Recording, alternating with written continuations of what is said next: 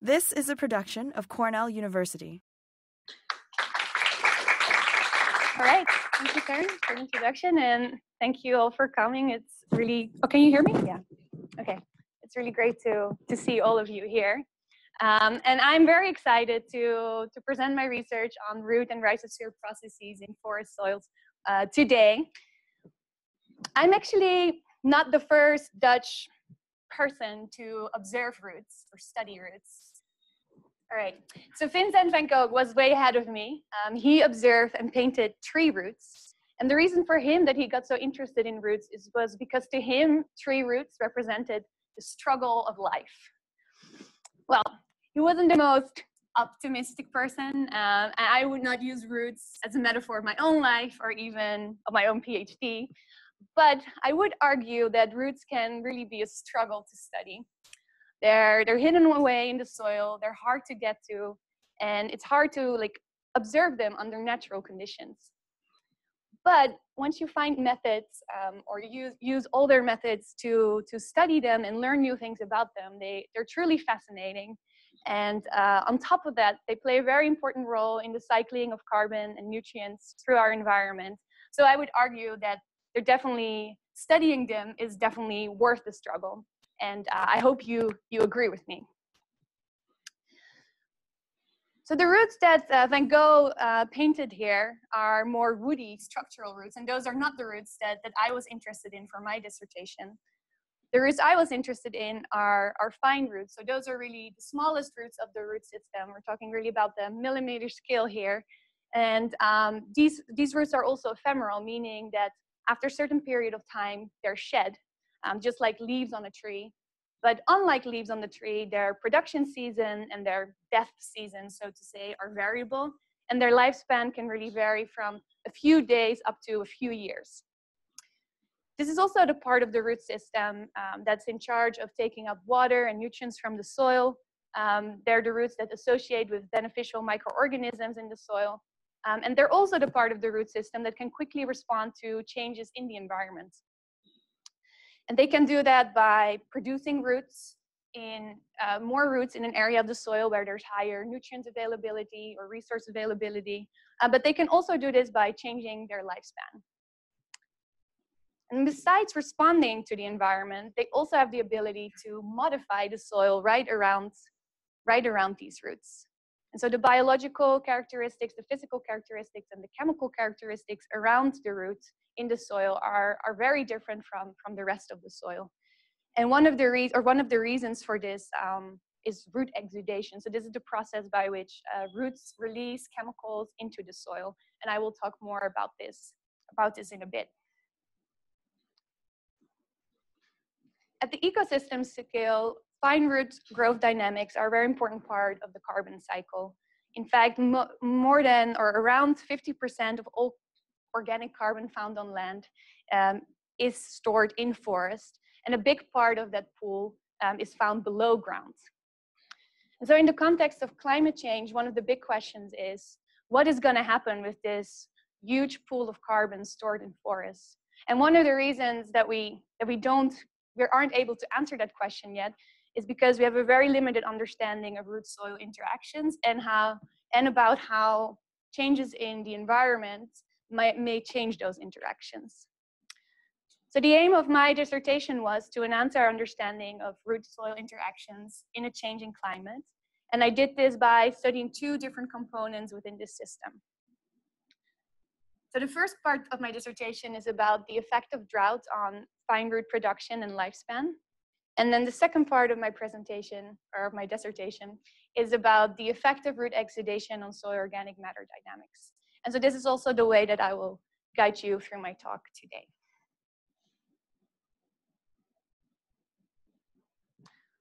Right. So the first part of my dissertation on the effects of drought on fine roots actually took place in Germany in collaboration with the Technical University of Munich. And I was lucky enough to be able to take advantage of this through-fall exclusion infrastructure that has been installed in one of the forests nearby to study the response of fine roots to drought at the field scale.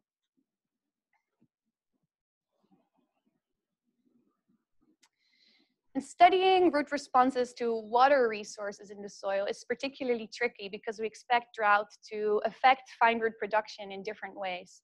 So first of all, water resources are going to be more limiting in the soil. And so usually when we think of a plant growing in an environment with limiting soil resources, the expectation is that the plant would invest more biomass and more carbon below ground to forage for those resources and really spend its energy on finding those resources in the soil and taking them up.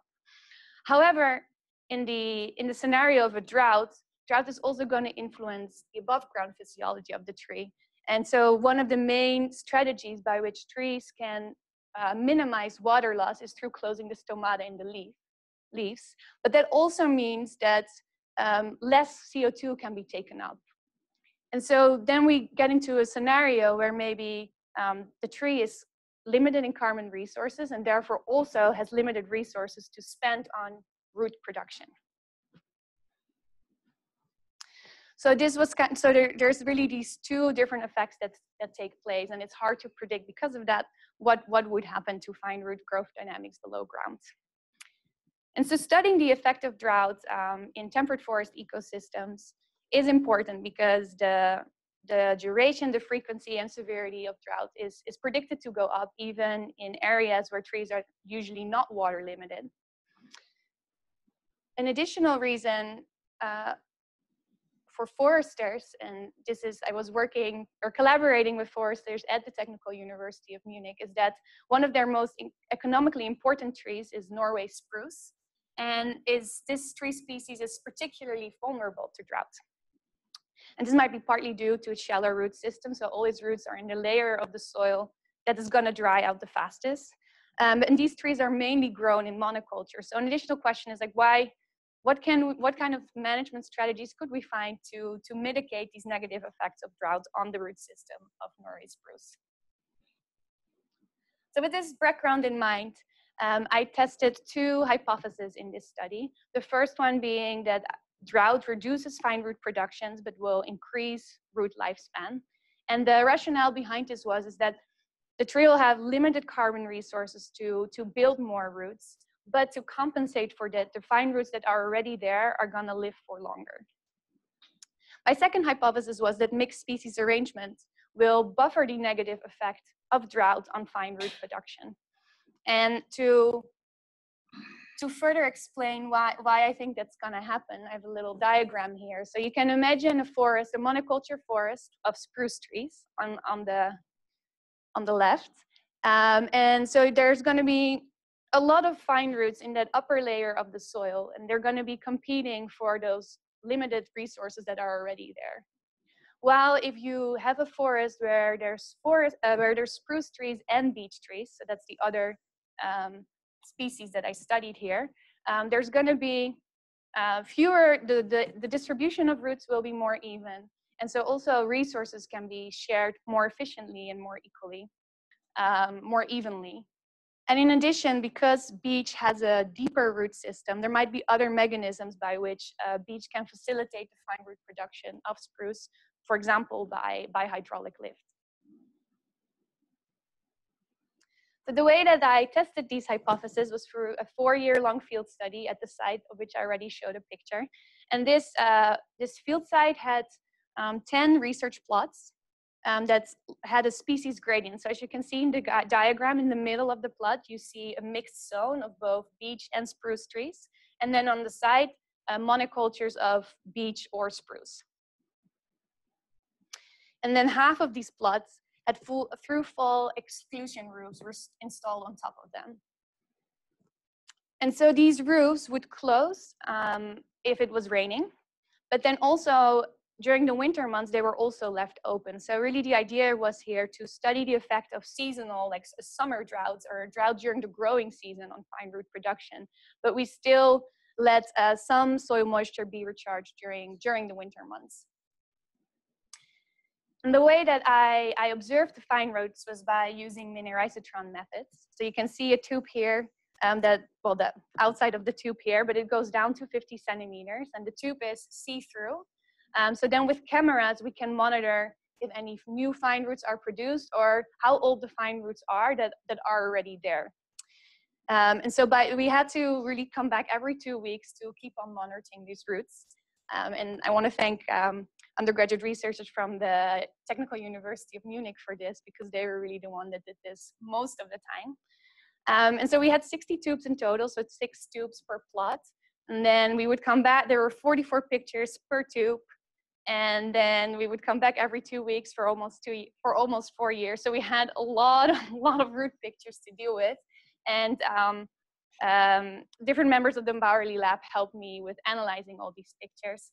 So I see Tommy sitting here today, and well, there's a whole big group, and Max, even our lab technician, helped. So I want to also thank all of you for all your help there, because I really couldn't have gone through all those pictures by myself.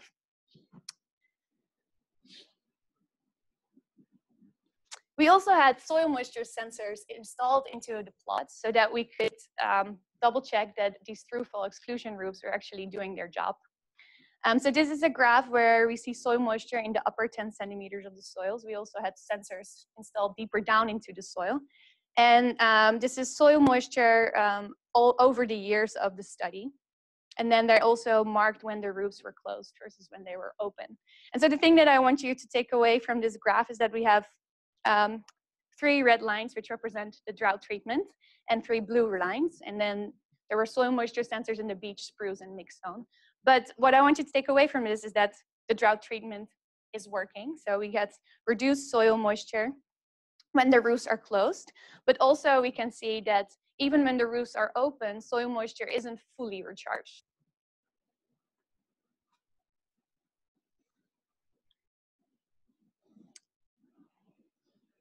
All right. So the first results that I'm sharing with you are on the total amount of fine roots that were produced during the 4 years of this study. And so we have, I'm showing here fine root production of beech and spruce, and then in the control plot and in the drought plot. And so you can see that drought indeed significantly affected fine root production of spruce and slightly of beech. So that's in line with our hypothesis that we thought that drought was gonna reduce fine root production.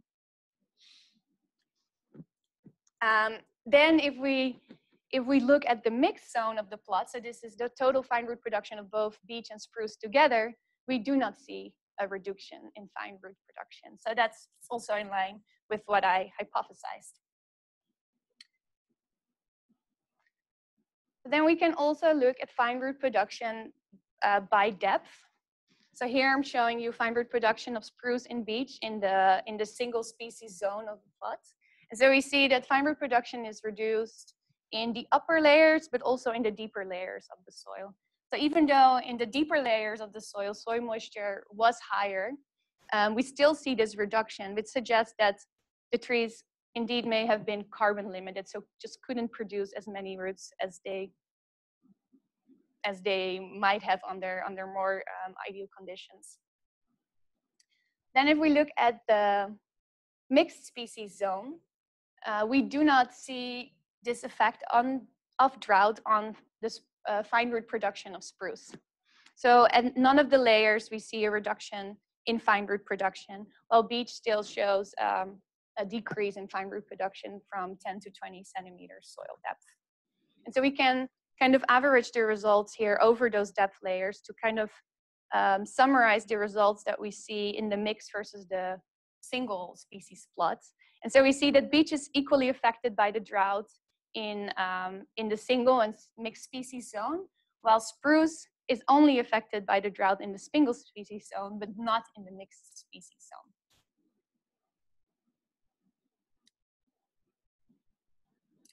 And so part of this result for spruce might be explained by looking at the differences in soil moisture between the single species zone of spruce and the mixed species zone. So if you look at the soil water content in the drought plots of the mixed species and spruce zone, we see that the soil moisture in the mixed species zone is significantly higher than in the single species zone.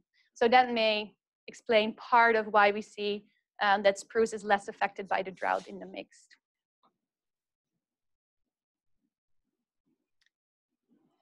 And so then to estimate a fine root lifespans of the roots that I was observing, I used Cox proportional hazard models and Kaplan-Meier estimates. And what we found for medium lifespan is that both for spruce and beech, drought increased the fine root lifespan in both the mixed and the single species zone. So that's also in line with what I hypothesized. However, if we then look over these, when we look at this over the years, and so a different way to look at medium lifespan or something that is related to fine root lifespan is looking at the hazard ratio. So you can look at the risk of death in the drought versus the control plot. And so a hazard ratio less than 1 in this case means that there's a lower risk of mortality in the drought plot, while a hazard ratio that is higher than 1 means a higher risk in the drought plot. So you can see for spruce here that throughout the years, its hazard ratio is below 1, and the first 3 years it's significant. So it seems like its response is quite steady in a way. However, for beech, we only see a reduced risk of mortality, which would be linked to a longer lifespan in the first year of the study. And then for the next few years, that changes. So this suggests that maybe for beech, this isn't a sustained strategy under repeated episodes of summer drought, or maybe it's utilizing other strategies to deal with this reduced soil moisture in the soil, or moisture in the soil. So overall, what do these results mean for carbon cycling in forests? Well, if we have less fine root production and the fine roots that are already there are getting older, that means that there's going to be less fine root turnover, and the rate and amount at which carbon would be transferred to a soil organic matter pool is going to decrease. However, it seems that if we look at mixed species arrangements or mixed species forests, that this negative effect of drought may be mitigated to a certain extent. And especially because spruce is the one that is benefiting from this mixed species composition, it seems like this could be a better forest management strategy if foresters want to cultivate Norway spruce in a climate where maybe more drought periods are to be expected.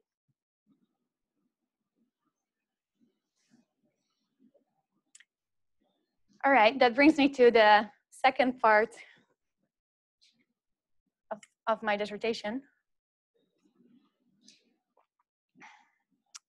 So in this second part, I studied the effect of root exudate chemistry on soil carbon cycling. My interest in soil science aren't new. I did my master's, like Taryn already said, in soil science with Johannes.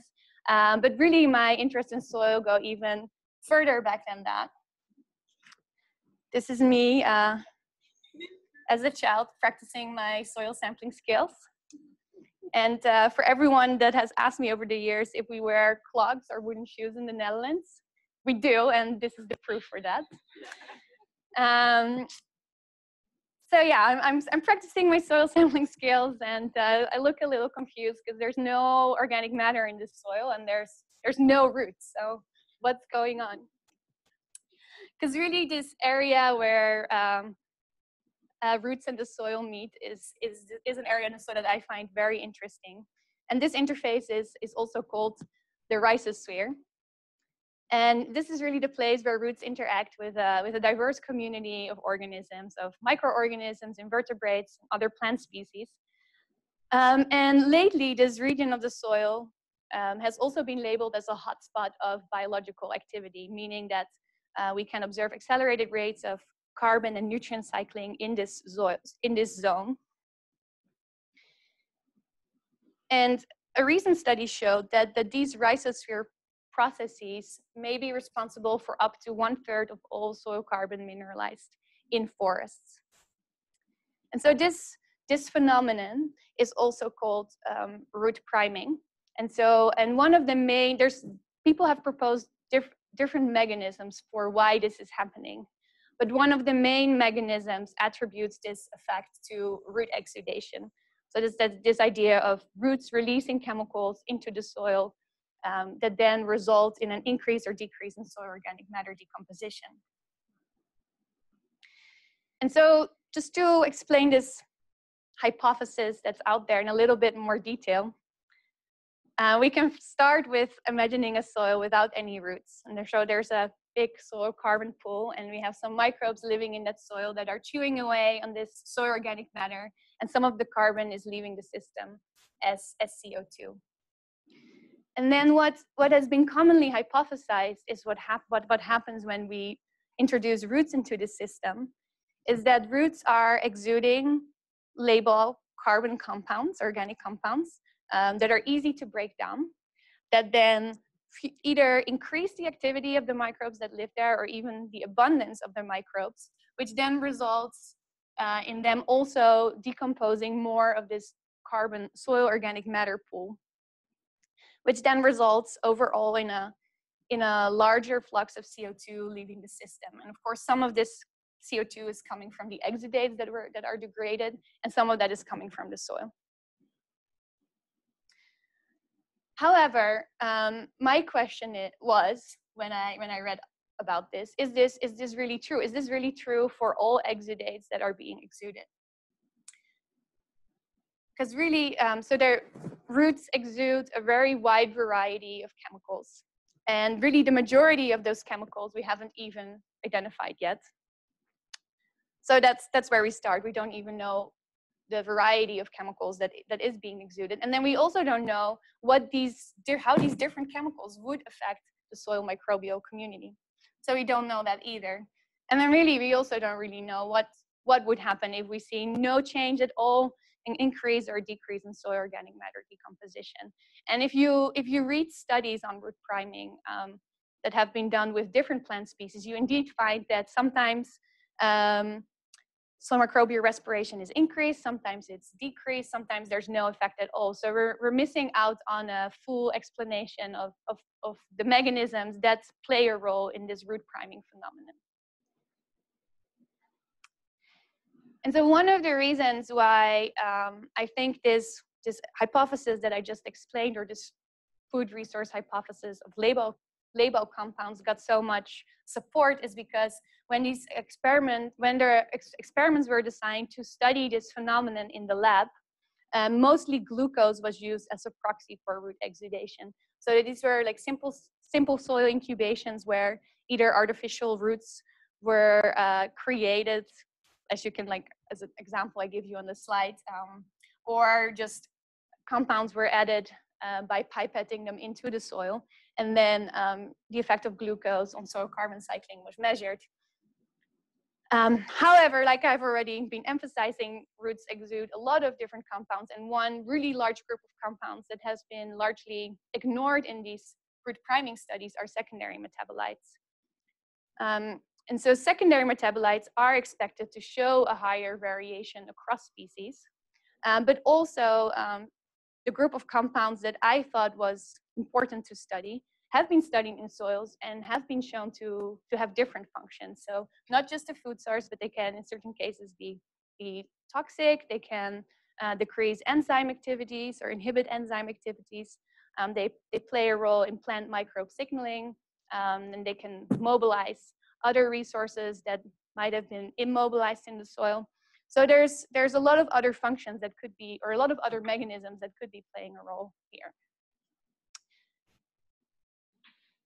So I designed two experiments to really test one hypothesis, which was that root phenolic compounds do not function as a microbial food source, but influence soil carbon cycling through other mechanisms. And so the first experiment that I designed started with identifying the exudates of 6 different tree species, because if I didn't even know which phenolic compounds were exuded, then how could I test their effect on rhizosphere biogeochemistry? And so I grew tree species in the greenhouse in a medium that didn't contain any organic matter. And then I transferred them to hydroponics, and eventually then I measured their exudates by putting them in individual jars. And with cellulose acetate strips, I sampled the phenolics from that solution. And for this part of my experiment, I want to thank Andre Kessler, with whom I collaborated a lot. And it was a struggle in the beginning to find a method that was working to work with these phenolics. And I'd also like to thank the rest of his lab for helping with HPLC analysis. So then after I identified these compounds, the next step was to test a subset of these on soil microbial respiration. So I'd have my control soil, and then similar to what other incubation studies that were looking at root priming or priming have done, I added different phenolic compounds to that soil, and then measured soil microbial respiration using potassium hydroxide traps. Yeah, so about measuring root exudates, I would say this was really the struggle of my PhD. It's very challenging to measure them. You're working with very small concentrations, and I actually started with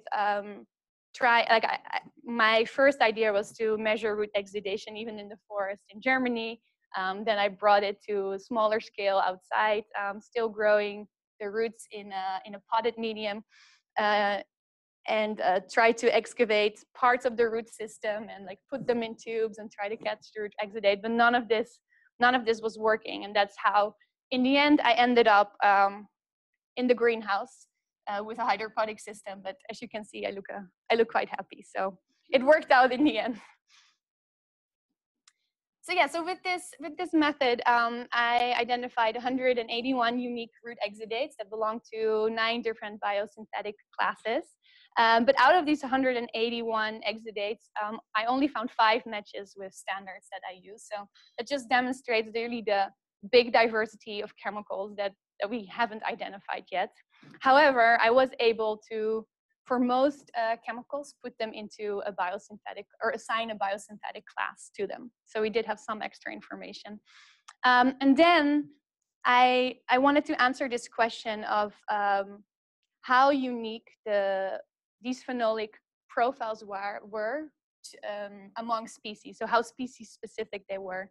So I used an NMDS analysis for that. And so the way that you can interpret this plot is that points that are closer together are more similar, and data points that are further apart are more dissimilar.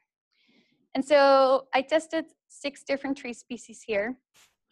And as you can see, they cluster quite tightly together, meaning that this phenolic profiles were very unique to that species. However, we also see some overlap in the case of oak and beech.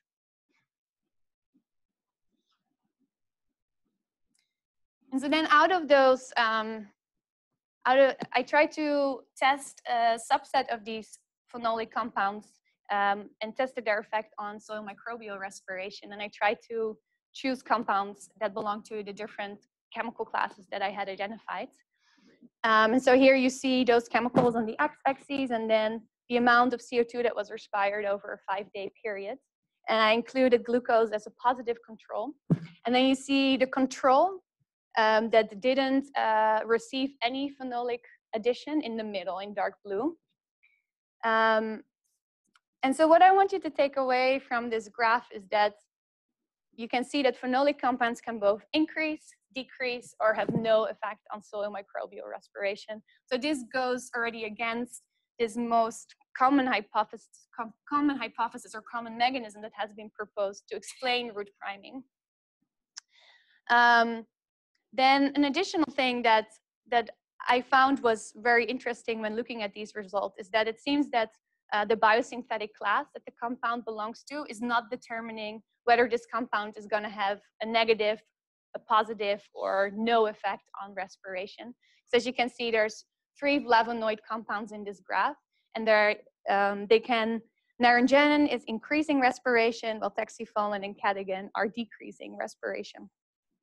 And then additionally, if you look at the compounds that suppressed respiration, so those are the ones in red, they all shared the same functional group, catechol group.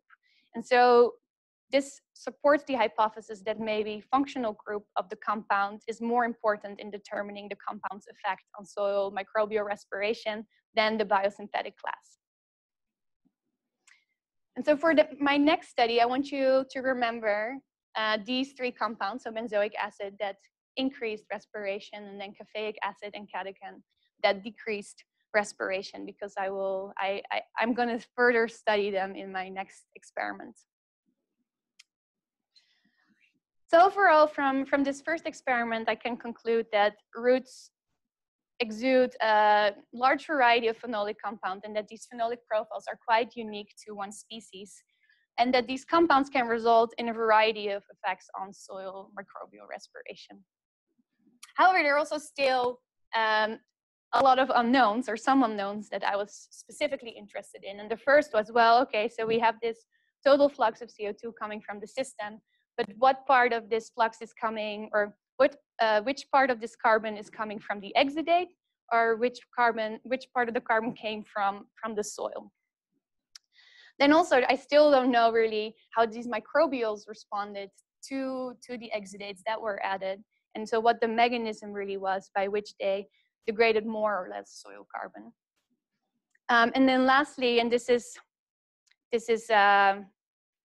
just in general a problem with studying the effect of root exudates in the way that I did and that other studies did, is that we're always just adding one compound to the soil, while roots exude so many compounds at the same time. So whether the individual effect of one root exudate is going to be the same when there's a bunch of compounds added is also still an open question.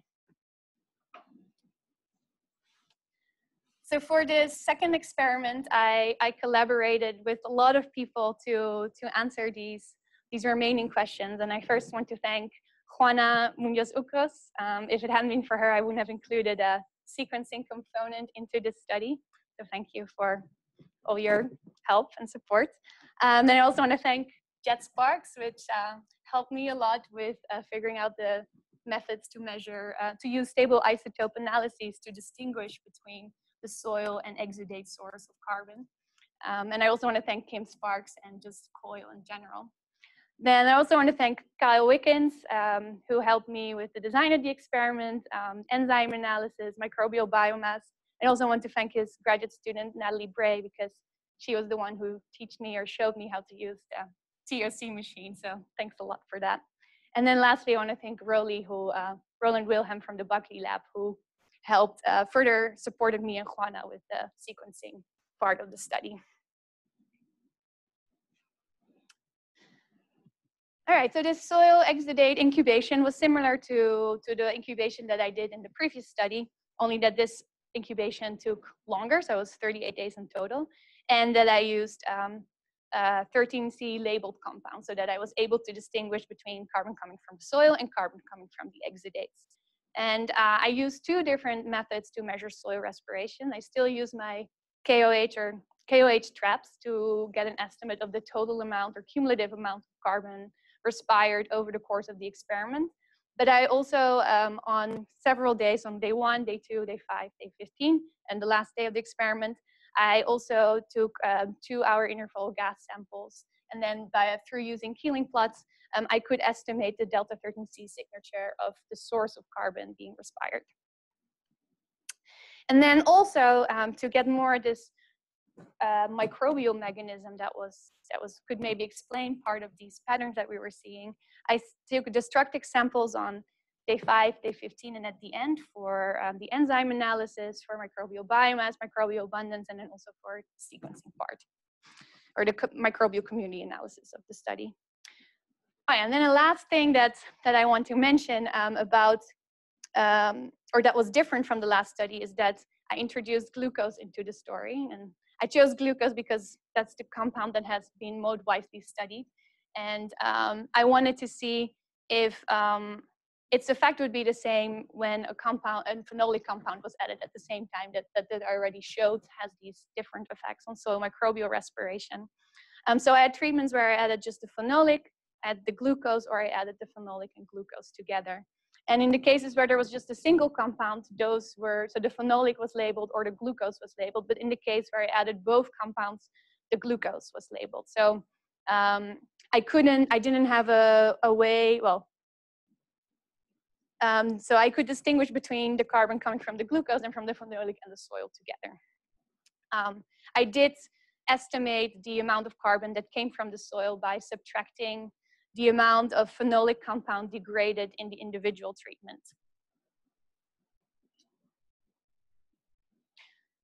All right, so here are the chemicals that I already introduced from my previous study. So I tested the effect of benzoic acid, caffeic acid, and catagen at a high and a low dose. Then glucose, and so then I ended up with 14 treatments in total. And then with the destructive samples that I was taking at these different time points, I ended up with a lot of jars in a growth chamber at Guderman. And so yeah, a lot of jars and also a lot of results. So that's a good thing. But for the sake of this talk, I'm going to focus on these 3 points that I already mentioned that I was interested in learning more about. And if you want to learn even more about it, then, well, maybe tomorrow we can talk about it more. All right, so this first question of to what extent are these root exudates actually degraded? So I'm showing you a graph here of the degradation of the individual treatments, so the individual compounds, over the first 15 days of the experiment. And so you can see, first let's look at glucose. So that's the black line. And so you can see that on day 1, it's degraded to the highest degree. And then it already very quickly drops, and by day 15, it's similar to the, it's not being degraded much anymore. And then for benzoic acid, we do see some degradation. It's just a little slower. But this goes against my hypothesis that these phenolics aren't degraded at all. So they are utilized.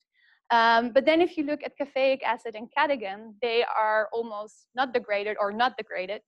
So that is in line with what I hypothesized.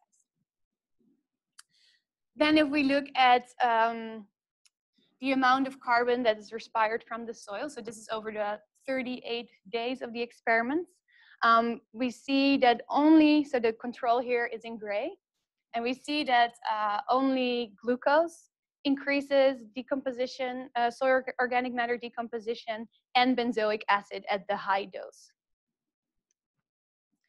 And so because I only picked up on this effect for, or a difference in soil organic matter decomposition for benzoic acid and glucose, I'm going to show you a graph of just those 2 treatments. So this is the same as what I showed you in the previous graph.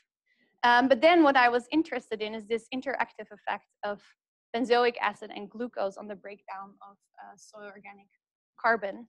And so what we see is that when they're added together, the amount of soil organic matter that is decomposed is increased. And this is actually more than if you would just add their effects of the individual treatments. And we can use enzyme analysis to get a better idea of what kind of carbon sources were degraded. And so I found no difference in phenol oxidase or peroxidase activity. But I did find a big increase in beta-glucosidase activity in the benzoic acid treatments and in the benzoic acid and glucose treatments, which suggests that the carbon sources that were utilized were on the more labile side and not very complex or aromatic.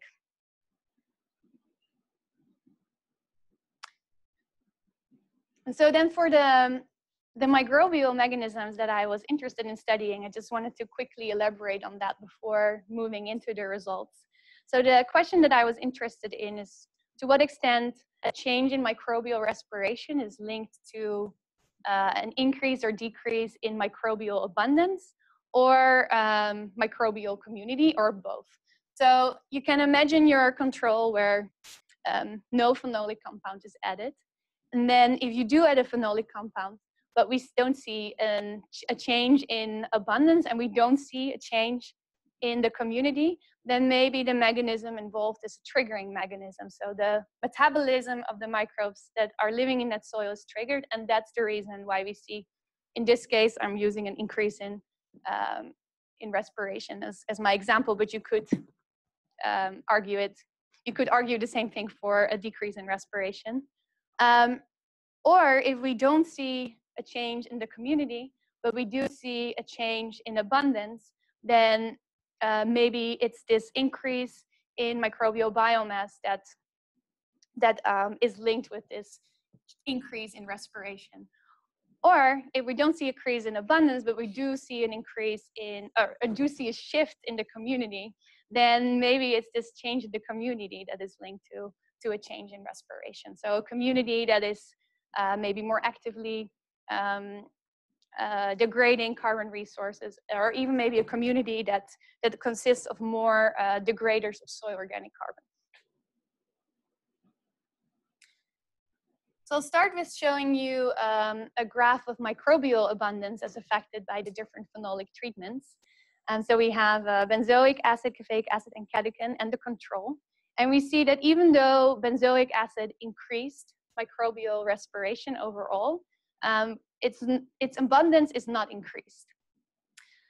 And then if we look at caffeic acid and catechin, we do see a decrease in abundance, and these treatments were also the one that were showing more of a decrease in respiration. So maybe in this case, abundance could explain part of this story, but not in the case of benzoic acid.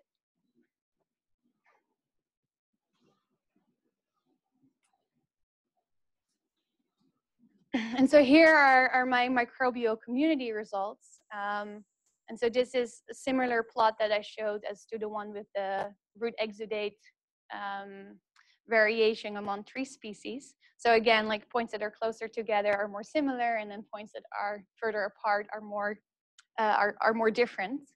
And well, the first thing that, so these are samples taken at day 0, 5, 15, and 38. So the first thing that stands out is that the microbial community changed over time, because we see this shift with the days, or days are grouped together. But then the thing that I was more interested in seeing is what these phenolic compounds were doing to the community. And so you can see that benzoic acid, so those are the data points in blue, are very far shifted away from the control that is in gray. Well, if you look at glucose, which is in black, it's very closely grouped together to this control, especially on day 5. So this suggests that even though glucose and benzoic acid were both increasing respiration, that maybe the mechanism by which they did this was different. And so overall, like with these 2 graphs, I've already tested the effect of phenolic compounds on abundance and on the microbial community, but we can further test this by using Spearman correlations. And the unit that I used here for the shift in microbial community is that I calculated the distance from these individual data points to the control. So that is kind of my measure for the shift in the community that took place. And so then we find, if you look at graph A, that there was a significant correlation between the shift in the community and the change in microbial respiration. While if we look at the second graph, graph B, then we do not see a correlation between microbial abundance and microbial respiration.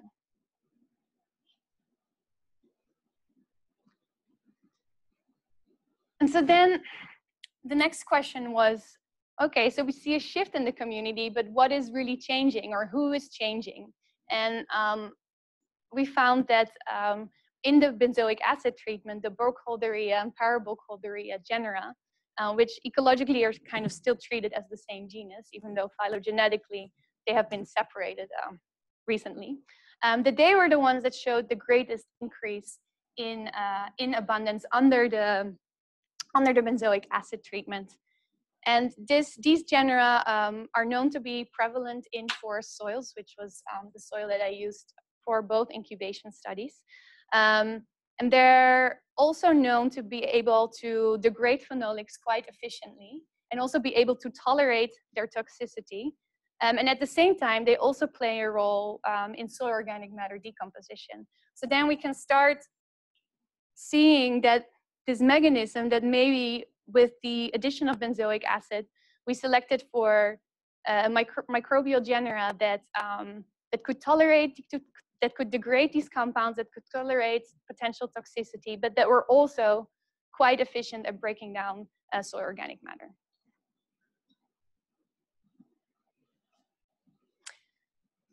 So even though benzoic acid also was used as a food source and also increased respiration, I think that the mechanism by which it was done was different. Maybe it caused a change in the microbial community, and that was what was more linked to this change in respiration. So then to bring it back to my overall hypothesis that I was testing in these two experiments. So are phenolics used as a microbial food source? Well, yes, in the case of benzoic acid. No, in the case of catechin and caffeic acid, or to a lesser degree. But the mechanism by which this food source was in the end causing also a change in organic matter decomposition was different. It was changing the community. And so other phenolic mechanisms that maybe I found some evidence for were toxicity in the case of caffeic acid and catechin, because we saw this decrease in abundance. And there's other mechanisms that my results don't exclude, but that we would need further evidence for to support them. So that brings me to the end of my talk. So I shared my results today. One about the responses of fine roots to droughts, and then secondly, the mechanisms by which root exudates can influence soil organic matter decomposition. And so I answered some questions, but there's still a lot of remaining questions. It's a very complex system to study, but I hope that you agree with me that answering these remaining questions is worth the struggle. And so with that, I want to thank many people. First of all, my major advisor, Taryn Bowerly. Thanks so much for all your support. I've really enjoyed working with you and very much appreciated the freedom and confidence and tools you gave me to develop my dissertation project. So thanks so much. Then I'd also like to thank the rest of my committee, Tim, Andre, Jed, and Kyle. It's been really a pleasure to work with all of you, and yeah, I've learned a lot from you, and I'm very grateful for discussing my results with you, manuscript revisions, help with research methods. So thank you so much. Okay, I'm just gonna keep on going. I would like to thank all the members of the Bowerly Lab, Juana, who was also a collaborator, and Annika, and all the undergraduates that helped me, lab technicians as well. Also like to thank my other collaborators, Mark Kobol, Thorsten Grams, Karen Fritz, that were involved in the Germany study, then Juana and Rowley. Then also, Cornell's just great for, there's so many facilities, and the technical help and support that, analytical support I've received has just been amazing. So I want to thank everyone there. And then the wider SIPS community, Johannes, my master's advisors, and Bob Turgeon, who I TA'd for many years, and Soho and the horticulture staff, and also my funding sources. And lastly, my family and friends have been, yeah, just wonderful. And I really don't know how I would have done it without all of you, especially my friends here in Ithaca and my boyfriend, who is now with me in France. So yeah, thank you all.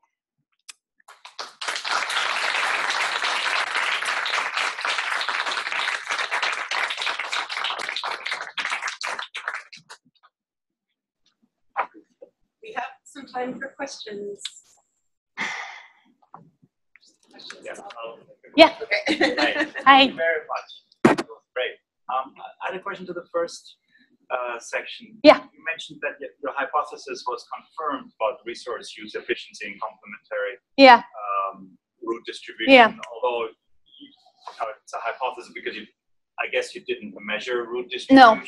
But do you have some above ground measurements that really it did complementarity did not decrease CO2 uptake during drought and did indeed also increase growth above ground? Yes. So other collaborators that are part of this study are measuring the above ground parameters, well, we found that drought is decreasing carbon uptake. And in terms of the complementary part, they haven't published their results yet, and their results aren't super convincing. But there are some increases, or not increases. It seems like the effect of drought is slightly mitigated, but it isn't super convincing. Yeah, and there's other part of the study is that there's this one big controlled fruitful exclusion site, and then there's also a larger gradient of precipitation gradient where they're looking at mainly above ground parameters as well. And in some of these studies, they have found this complementary effect above ground, but not at the Kranzberg site where I was working. Yeah. So whatever it is, it could be interesting, right? Yeah, I think so. Maybe more interesting if above ground there's no difference, no mitigation of the drought effect due to mixed systems, and you find one below ground would be actually more interesting. Yeah, maybe. Okay, so let's hope they find out. Yeah. Don't find anything more. Following up on that, so there are lots of mixtures, spruce beech mixtures studies outside of the drought world. Yeah. Have those found consistent mixture effects? Not completely consistent, but there are studies that show that there is a complementary effect and that there is greater growth. Yeah. Yeah. How close do those trees have to be to have that complementary effect? So this was a few meters, so like maybe 2-3 meters. Yeah. Yeah. Do you know how a root will? I don't even know how to ask this question. Or how a tree modifies anatomically those fine roots so that they live longer? Do you know how that lifespan is controlled? No, I don't.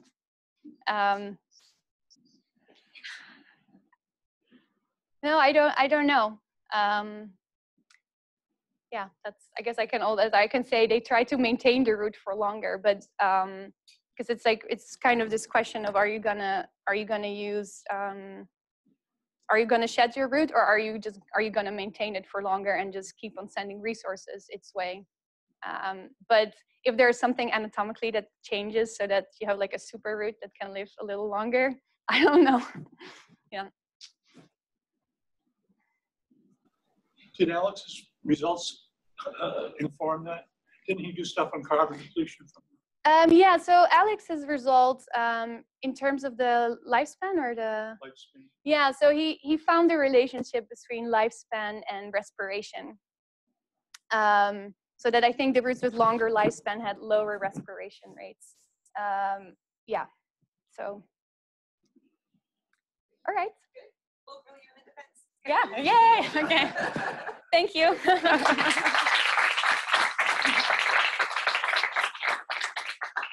This has been a production of Cornell University, on the web at cornell.edu.